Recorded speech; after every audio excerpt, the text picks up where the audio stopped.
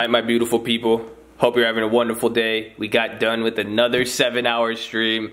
That was really exciting. A lot of good questions, and even the stream we did last night, we explained how to pick option prices for all of you guys asking me. It's a couple hours. Go through it. You'll love it. If you're new, subscribe to the channel. Stock market news, stock market updates, tutorials, everything. And I post 5 videos a day, so it could get very annoying. Be prepared. I had to tell someone to unsubscribe to me because they told me they asked if I could stop, but they were on the stream. I said, I'm sorry, I can't. I don't want to bug you guys, but there's a lot going on in the markets, a lot of info. I encourage you to do it. You just really use the TTF notifications as you would a news app. If you go through it, you see it, you like it, click it, watch it. If not, at least just get up to date. But now what I am going to say is you need to watch the videos. My last video, I was wrong, but I wasn't wrong. I said the market is going to gap down Monday, and it didn't gap down. It went down 400 points and came up. We talked about it. I explained every single play through here and was showing. I still was able to realize $3,000 in profits, $3,100.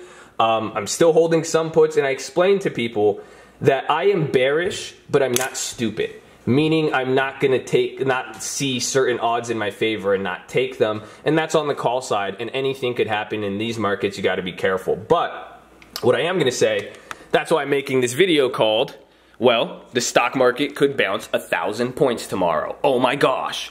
But there is stuff that could make it go up. I want to talk about that. But also I'm telling you, that is what happened in my last video. I said the market could go down, and I explained exactly what happened here. I was expecting this to happen. This has been happening.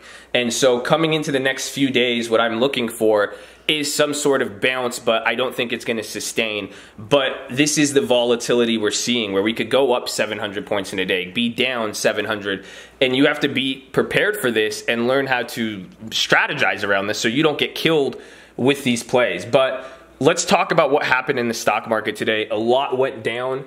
And it was interesting. I guess the first thing I want to talk about, we talked about it a lot on stream, is Huawei. So we could pull up Apple for them. But again, if you don't know Huawei, I'll show you the Huawei. This is Apple stock, and you can see kind of what happened to them today. They had a big drop. I'm going to hide my technical analysis there for you guys, since you all think I'm a technical trader, and I'm not. But they gapped down a lot more than anything, and then they started to come up. So this was an important play. I'm going to post another video on this later today, so you guys could, there's a lot to talk about this and how it went down. So actually, I think I might, should I just talk about that now? I think so, make it easier for you guys. Pretty much, lady got arrested from Huawei, but now there was a court case in China between Qualcomm and Apple, and they used this as an opportunity to kind of retaliate for the Huawei thing, in my opinion. But now it's pretty much saying that 15–20% of all the iPhones in China cannot be sold anymore because it violates intellectual property from Qualcomm, another US company. So they're going back and forth with that, but that had an effect, and it dropped the market. And you could even see Qualcomm went up, actually. This went in, it responded positively because they would benefit. It gapped up, but then kind of leveled out. And we talked about that on the stream of why these are leveling out, and I posted that video understanding why stocks in future valuations get affected.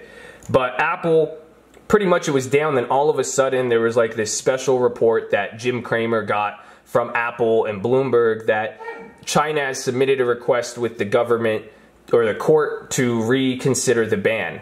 So they denied it at first, and then they literally said they're trying to fight it, and then it bounced. So they admitted it, and I said this on the stream, the fact that they are trying to change it in court could prove to be something material for Apple, and we might see a filing. I think we should see a filing.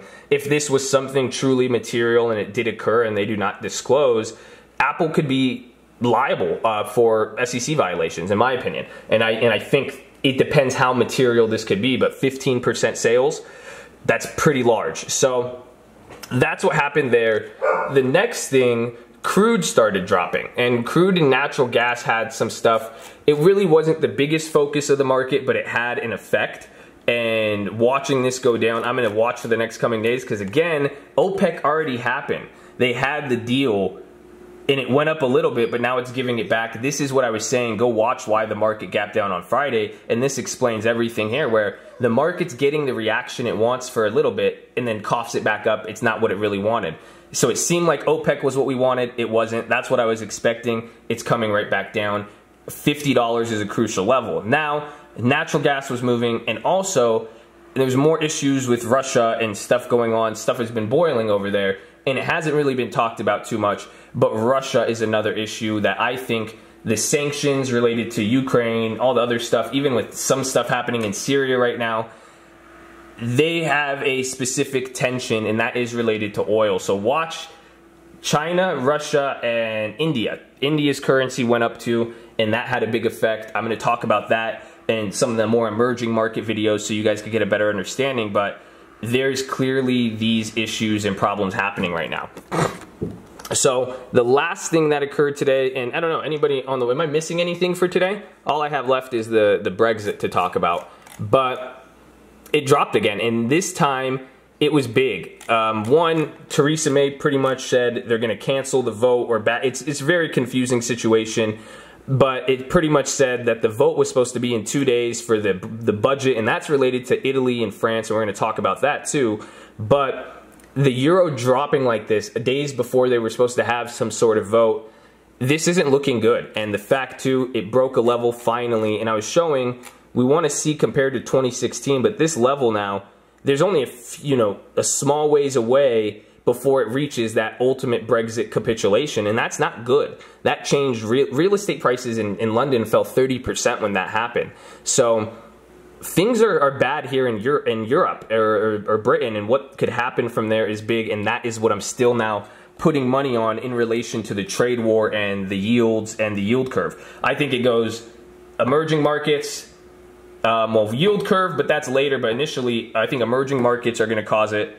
Then you got your yield curve, and then you have, I think, the pound and Brexit and what's happening here, and then oil and all that. But I think they all respond to that stuff. So what time is it now, too? There's 1 minute left till close. Never mind, it's closed. So last thing, too, and this is what I was looking for. I'm going to go back to the Brexit thing, but we're here. We close. Is it selling off after hours? No. Closed pretty decent, literally right above our open, right around pre-market, but we closed green.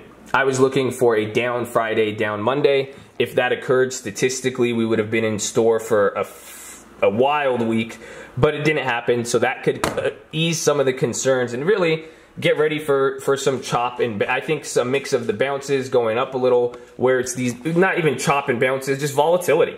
But I wouldn't be too surprised even if yesterday or if tomorrow we don't get a move and it kind of hangs out and then we continue the drop, or from there it could bounce. But another thing I will say, the factor that could make the market bounce is oil's getting better, the trade stuff, all that. But even in general, it seems as if coming into Christmas, less people are shorting, people are still holding, and now more people are selling premium, which means the volatility's high, the premium's there, but they're trying to take advantage and profit off of this. So that mixed with how much companies are shorted and whatnot, there could be a violent rally that could come out of this. That's why I'm saying I'm aiming for my calls. That's why I'm trying not to be stupid with this. Why is Tesla at 366? Oh. So that is that. And then going back now to the Brexit, like I'm saying, if that breaks, that'll be big. And the last thing now is related to France. France and Italy. So I don't know if you guys have ever seen Italy's stock market. I might make a whole video on this for you guys just because people don't understand. And France and Italy, you know, close by. But look at them since October or August or May. And then here's them in October. But they've been dying. This is their whole stock market, and it was doing pretty decent. It bounced, you know, it had a low in 16, but again, here's the funniest part. Italy is literally lagging Brexit. Again, Italy, when they're saying that the border thing and the budget with Italy and EU, why is it such a big deal? Is it a coincidence their stock market, their whole entire market, looks like the chart of the pound?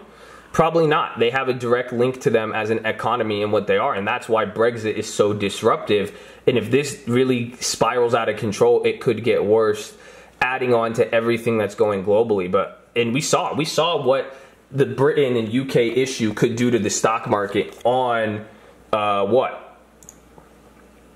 Brexit, when was that? June 16? Right here?